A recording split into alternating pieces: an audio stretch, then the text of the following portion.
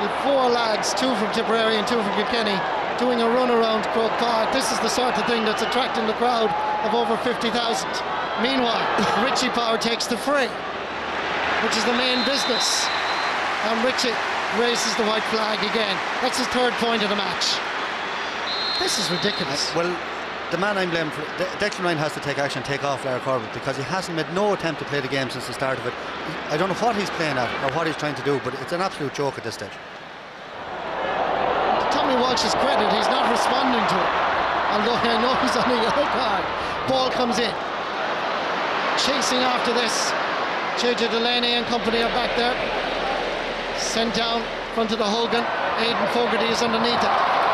Equally as good under the high ball. He's working hard. Lays it back. Farrell's JJ Delaney. It's a good ball inside. Brendan Cummins comes off his goal line. Gets away from Colin Finlay.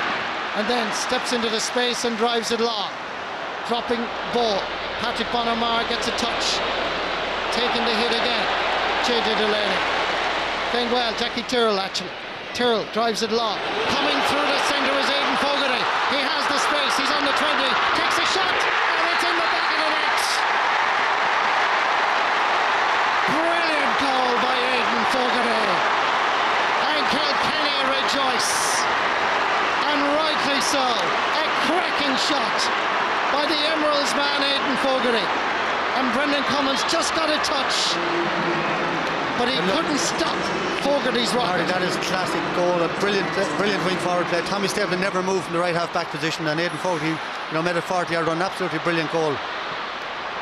Now can Tipperary respond for the 2nd time to a Kilkenny goal. First it was TJ Reid, then Pat Burke. Now it's Aidan Fogarty. Tipperary character being tested. Ball goes out for 65. But the difference in the attitude, Marty, that's what it's all about. Aidan Fogarty has scored 1 3 from play. He's playing if you just watch it here, he just burst through the centre there. Look at Thomas Stapleton, just left stranded out in the middle of the field, and that's called hard determination.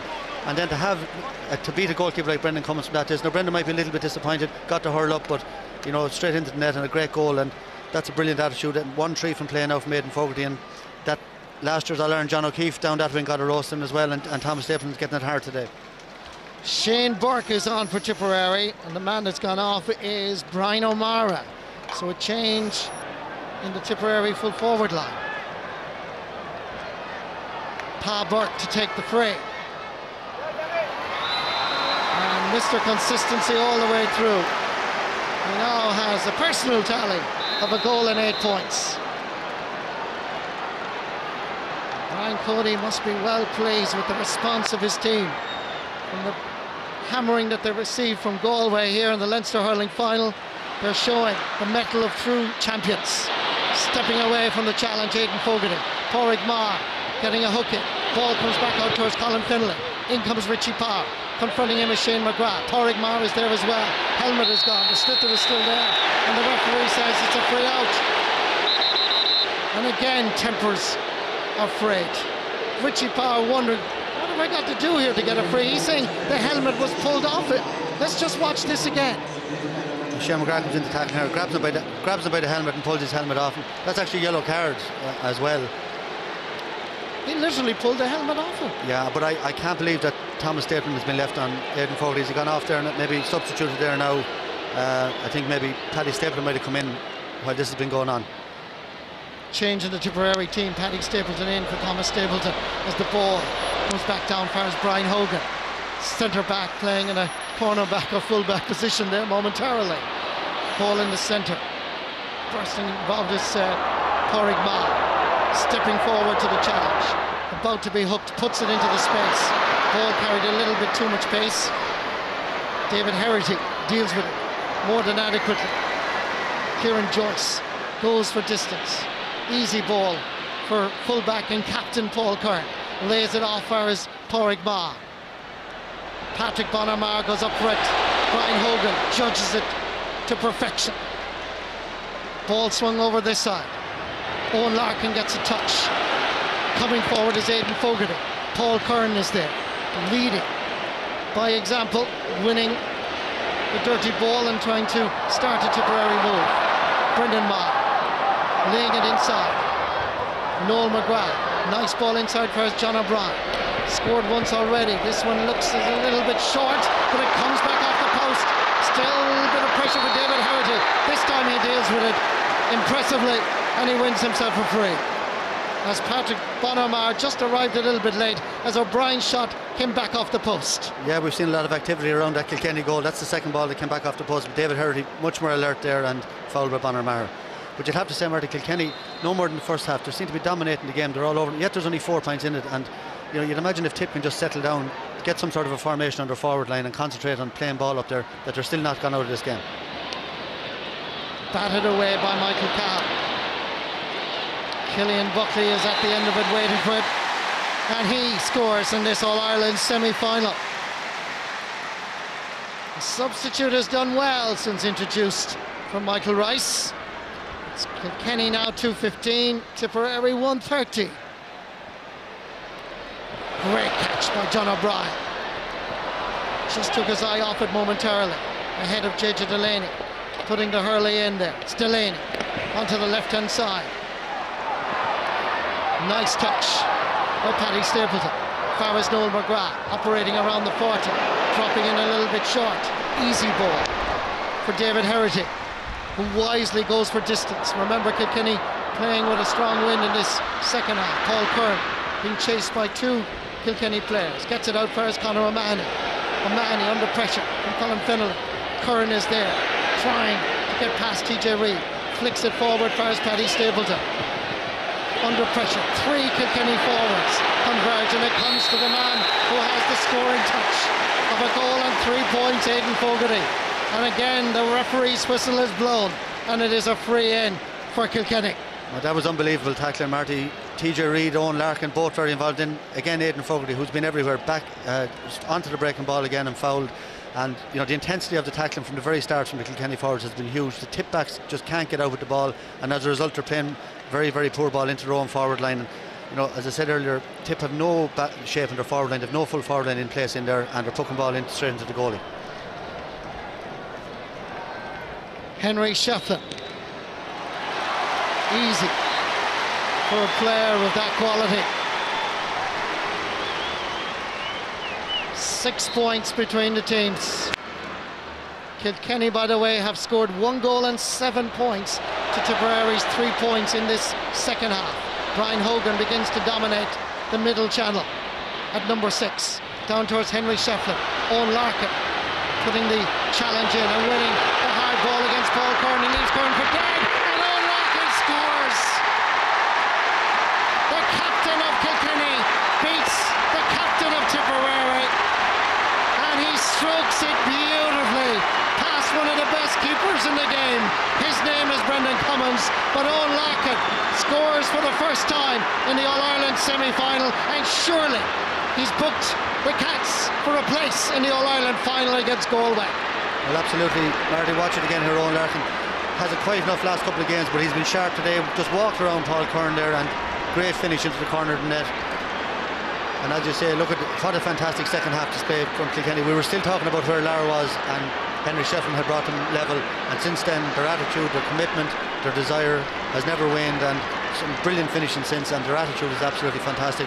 And I just don't know what, you know, I'd be surprised by Tipperary's attitude. Lara Corbett shouldn't be left on the field, in my opinion, with the way he went on since the start of the game. And I think that, you know, the likes of Owen Kelly and Seamus Callan still sitting on the sideline at this stage of the game, and the game is over now really as a contest. Well, Paul Curran, it must be said, seemed to pick up an injury as Owen Larkin took a step into a different gear and bypassed him as such. Well, they're worn out, the tip backs, but the tackling of the Kilkenny forwards is savage since the start of the game, and they're just not able for the intensity of it. Now, what if Tipperary got in their tank and their artillery? Because at the moment it's all Kilkenny, showing why they have been one of the best teams we've seen in the game of hurling for many years. TJ Reid lays it off as Richie Power. Positions mean absolutely nothing. You may be named a corner forward, you could end up wing back, because that's the position of Richie Power and TJ Reid at times have been. This time it's a free out for Tipperary as Paul Curran wins a free, hard earned it must be said, against Henry Shefflin and company. And there is a yellow card for Henry Shefflin, who seemed to stand on Paul Curran's hurley, I think, there, as Curran was trying to get up off the ground. So it's a yellow card for Henry Shefflin.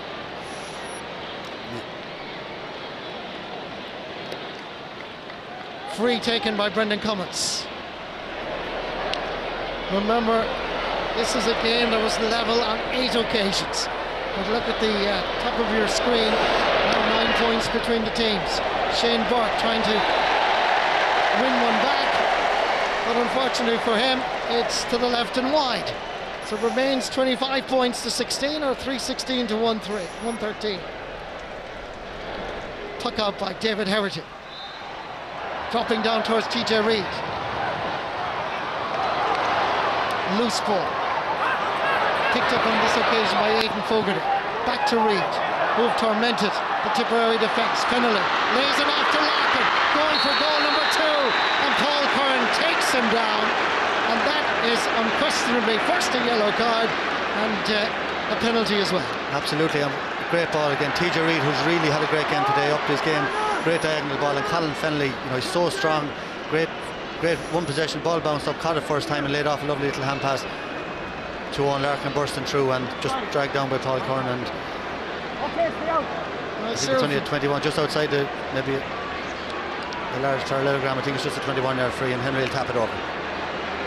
20-metre free for Henry Shefflin, and he drives it well beyond hill 16 as well. Oh, he didn't tap it over, but tapped it over the hill. A lovely little hand pass there with Colin Fennelly, and you know, Paul Curran had no choice really.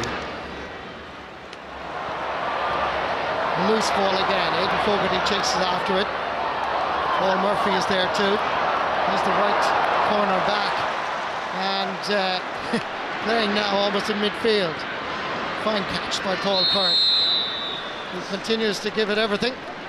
Well, you mentioned the Kilkenny backs, Marty. They've never deviated from the plan. From the start of the game, Paul Murphy has picked up Noel McGrath, Tommy has picked up Ta Burke, Brian Hogan has picked up Bonner Maher, and so on. Jackie Hurley's been on Lara Corbett, and JJ Glennie has been on John O'Brien, and they haven't changed since the start of the game. Ta Burke dropping this one in. Lara Corbett was near it, but didn't get a touch. Ball is wide. But Cyril Farrell made a point at half-time, Michael, about he thought that possibly the fittest team would win this semi-final, and certainly Kilkenny have showed. Well, both teams are very fit. I don't think that's an issue. But a lot of fitness comes from determination and from drive and heart, and Kilkenny have shown more of that. There's no question about that. They've given it everything. 10 minutes since Tipperary scored in this All-Ireland semi-final. As Kilkenny have really stepped up a gear. Pádraig Maher, Tommy Walsh.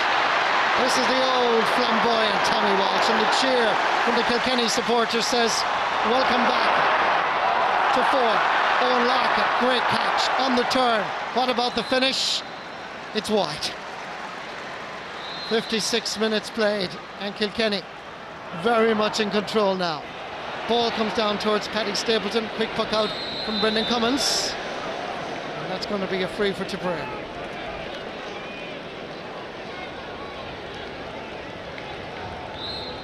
Yeah, and Kieran Joyce, you know, another player, has had a very, very solid, big call to leave off Richard Isle, who's been very good all year for them, but I think Brian Cody just went for more physical strength and power, and it's really worked out for them. Ball breaks. JJ Delaney vacuums up as usual. Little touch by Aidan Fogarty. Tries to get away from Paddy Stapleton. Stapleton without a hurl. Owen Larkin with a hurl, picks it up nicely, and there's more trouble for Tipperary. TJ Reid coming in. Lovely jink inside. A rasper! Another goal! Kilkenny are back to their very best.